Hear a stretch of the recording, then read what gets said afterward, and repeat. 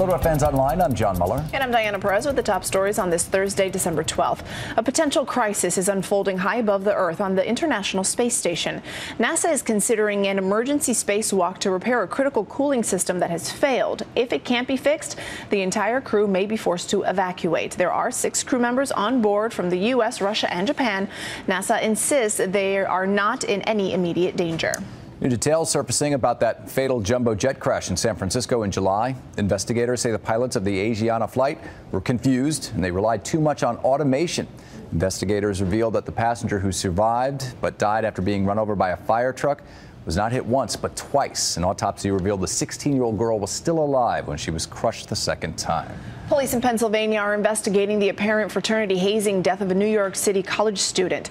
19-year-old Chen Michael Deng, a freshman at Baruch College, was pledging with 3 other students at a house in the Poconos. He was rushed to the hospital where he later died of massive brain injuries. The district attorney says Deng got tackled too many times.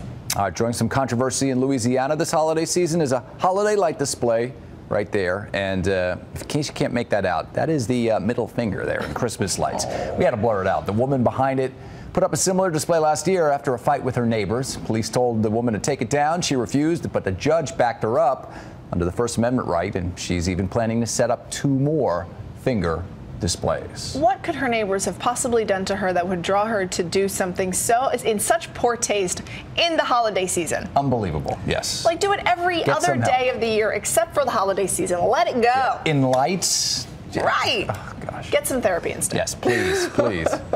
Get more news anytime at abcnews.com. I'm Diana Perez. I'm John Muller. Thanks for watching. This is World News Now, available anytime, anywhere you want it.